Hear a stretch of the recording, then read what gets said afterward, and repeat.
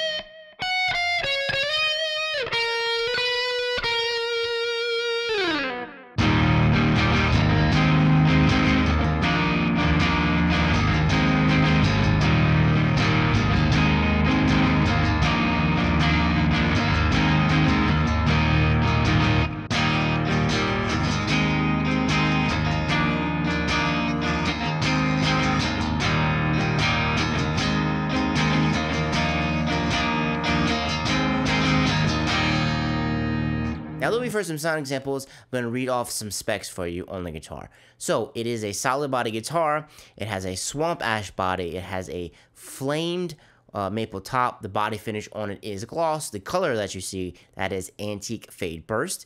It has a multiply neck made up of maple, walnut, and paduk. I think I said that right. If I didn't, let me know in the comments down below. It has an ultra thin C neck. It is a neck through guitar joint. It has a 12 to 16 compound radius. The fretboard is ebony. The inlays are abalone offset with some reverse dots. It has 24 extra jumbo stainless frets. Scale length is 26.5 and nut width is 1.889. And it has an Ernie ball compensated nut. It has some Schecter locking tuners, and it has a hip shot through body bridge. And it has one volume knob, which is a push-pull, and one tone, which is a push-pull, and it has a 3-way pickup switch. Getting into the electronics of the guitar, it does come with Fishman Moderns.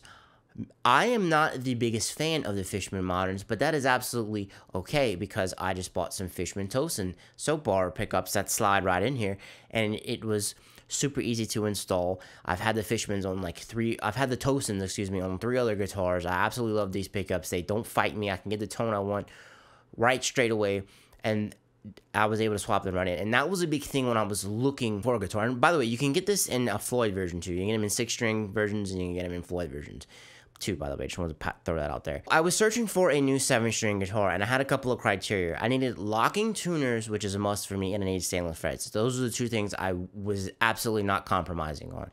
The Schecter had that. I was also looking for one that already came with Fishman a Fishman setup in it, because I really like those pickups, like I said before, and I was looking to swap the Fishmans that I wanted in it, and it's super easy. The Schecter also had that. And another bonus feature that it has the truss rod adjustment at the bottom of the neck on a truss on a wheel like this. Every guitar should have this. I love it down here. It makes adjusting the neck super, super easy. You don't have to fight with it at the top of the neck. You don't have to take off the neck like some older guitars to adjust it. It makes things super, super easy. I typically like my 7-strings to be hardtail. But like I said, if you want a Floyd, which Floyds are great. A lot of people don't like them, but I do like them. You can get that in a Floyd version if you want. Also, so specs hunting-wise, this was one of the only production guitars that I could find that came with locking tuners, stainless frets, had Fishmans right from the factory, so I could swap them right out very, very easily. And the price on these are not insane. They're right at that sweet point now. It's not super cheap and it's not blazingly expensive, but it's right at that good midpoint. And I did order this one from Sweetwater, and it came in set up absolutely immaculately, to tell you the truth. I did not have to touch it. Setup wise, it played absolutely perfectly, and it's been great. And I've even changed the strings on it. It came with some 10 to 62s. I custom ordered some Kurt Mann encodeds. Put that on here. I have a 10 to 64, and it absolutely handled it. I mean, the string gauge didn't change all that much. I did not have to adjust the neck. It's been absolutely fantastic. The locking tuners are good, by the way. They're not. Let me put it to you this way: they're not absolute garbage, but they're not like super expensive top tier. They're kind of like toward the high end, right there in the middle. They are Schecter locking tuners. I don't know who makes them for Schecter. But like I said, they're good. I've already changed the strings on them, and they've performed well for me when I did change them. When I did swap out the pickups, I did happen to take a peek at the routes themselves. The routes look really good. They do actually have standoffs for the screws in the bottom, which is really cool to see. So they use screws that don't have actual like pointy tips in them because they use standoffs, so the tips are cut off, if that makes any sense. So you can swap pickups as much time as you want. You won't chew up the wood. You don't have to worry anything about that. Another thing I forgot to say is that I did swap out the strap holders, and I put on the Dunlop lockings that I've had on like every guitar. That actually went super smooth. Opening up the control cavity, things are very neat in there. The soldering does look very good. I am by no means a soldering expert, so if you see some things in there that aren't up to snuff, let me know in the comments down below. I'll be really interested to see if anyone sees anything. The wires are tie wrapped. It's nice and neat in there. Cavity itself is not lined. The electromagnetic paper, I think you call it. It's not shielded. That's what I'm looking to say. It's not exactly shielded, but that's fine. It's spray painted black. It's the same thing in the routes for the pickups. It's coated with black, which it makes things look nice and tidy. Doesn't look like anything was rushed in there. It looks great. Alluding to what I was talking about earlier, you do have a 3-way blade in there. I am more than likely going to swap in a 5-way blade, so that way I can have my voice 3 Pilsen pickups, which I'm going to eventually end up leaving in here, because like I've explained before, I don't exactly get along with the moderns. But that is the beauty of it. I know some of you are probably like, well, why are you going to buy a guitar just to swap the pickups? Well, because I like. I don't say be an asshole and be like, yeah, because I can. And just it's what I'm gonna do, and I can sell off the moderns and recoup the price, a little bit of the money that I got investing in the Tosins. And you know what? That's fine. That's cool. Small little rant. Don't criticize people if they buy guitars and swap the pickups. It's like buying a car or a truck and swapping the tires. A lot of the times, you'll luck out maybe sometimes, and you get some really good stock tires, and you keep them for a while before you have to put on new ones. And sometimes the stuff that comes from the factory is really bad, so you swap on the tires that you like. So small little bitty rant. Just stop criticizing people for doing stuff with their own gear. They're free to do whatever they want. Anyway, sorry about that. Let's bring it back around for the battery compartment. When I was filming the B-roll for it, getting the compartment open is kind of tough, which is a good thing, because if you're thrashing around on stage, you don't want it to come undone. It's tight in there when you get the door open. And put the Fishman battery packs in here. I don't know if you'd have enough space to do it in the cavity. I think you might, to be honest, if you kind of maybe, I don't know. but you do have that option, but I don't think you'd be able to do it on here just because of constraints. But you have the battery compartment. The batteries last a long time as long as you don't leave your guitar plugged in all the time. Sticking with the back of the guitar, I want to talk about the neck a little bit. The ultra thin C neck is absolutely great.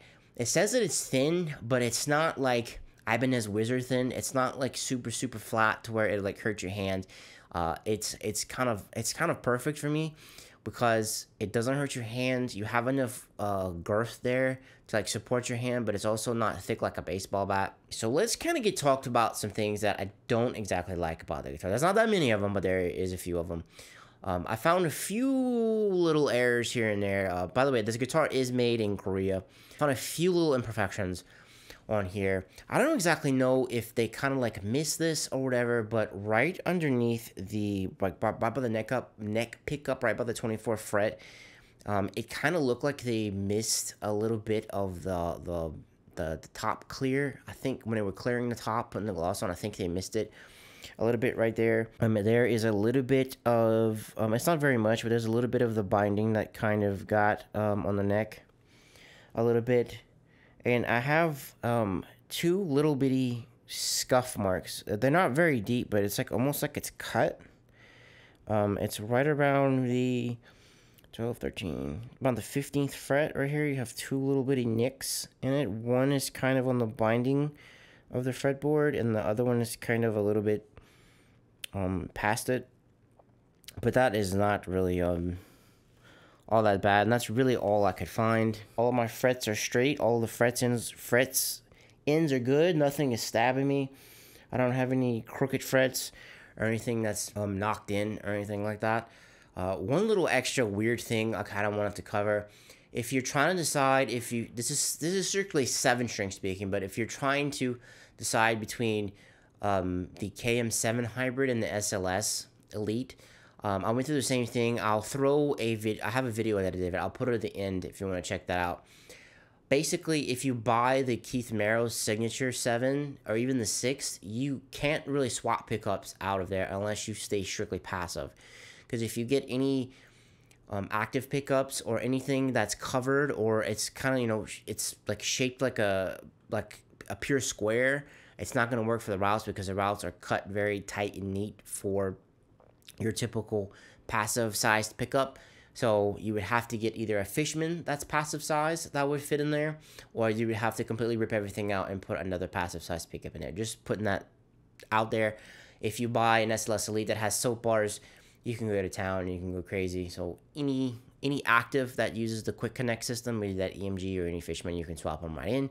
You can go to town and it'll work absolutely just fine. So the major thing that I don't necessarily like about this guitar is going to be the Forearm Contour. I'm kind of a major stickler for Forearm Contour, and as you can see on here, it's straight. There's no contour where your forearm rests. It is arch top, so I guess that kind of helps a little bit. It's better than nothing, but there is no forearm contour, so I kind of had to alter the way I play a little bit.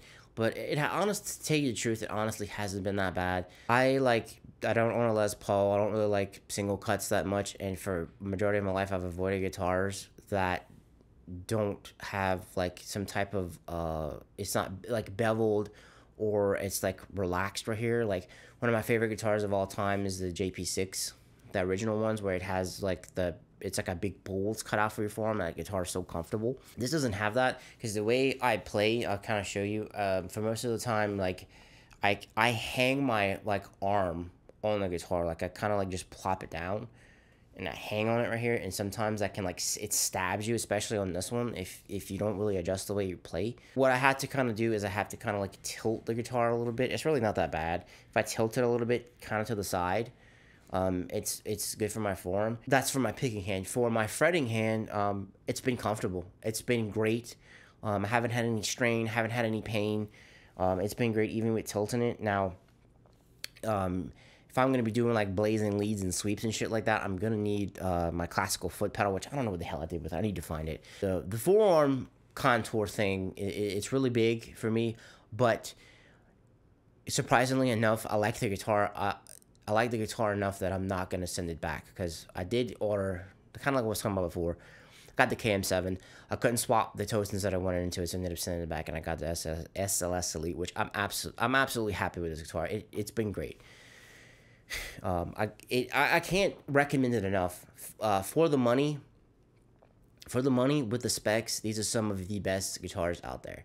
I did hunt for a very long time to get the specs specifically what I wanted. Like I said, a 26.5-inch guitar. I did not want a 7-string with a 25.5-inch scale. I just was not going back to that. I'd rather a longer scale. I'm not doing a whole lot of shreddy stuff on here, and even if you do, it's really not all that bad. The specs in here are great. I love the finish in here. I got to pick my top from Sweetwater. I really like the way it came out. This guitar was great. I only found 2 little bitty small imperfections on it, which, like I said, those weren't deal breakers for me. Like I said, the only thing I didn't really like was the Forearm Contour, but I just adjusted the way I played, and it's fantastic. Now, if you are hunting for the 6-string version of these, it's a little bit different. You can swap any pickup you want into it because the routes are, they're in a complete square. If you're looking at the KM6 Mark III Hybrid, the routes are kind of cut kind of tight like the KM7, so it's kind of the same situation there. But overall, guys, for the money, stainless frets, locking tuners, Fishman setup, truss rod adjustment at the back, a great neck. There's a lot to like about this guitar. Even if you're not feeling it, if you want more Forearm Contour, you want something a little bit better, the Schecter Reapers that they just launched, actually, as of 2023, I'm feeling this is February 21st. They just launched some new Reapers. They have a bevel right here, which is a little bit better. And even the new John Brown signature Schecter, the Tao, I think I pronounced it right. It's T-A-O. Put a bevel on there, so that is going to be a little bit more comfortable. He has the thin U-neck as opposed to the thin C-neck on it, so that is a little bit different.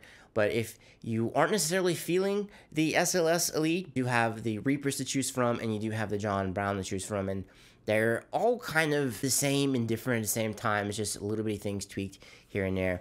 Guys, if you stuck around this far, thank you so much. I know I did a lot of talking.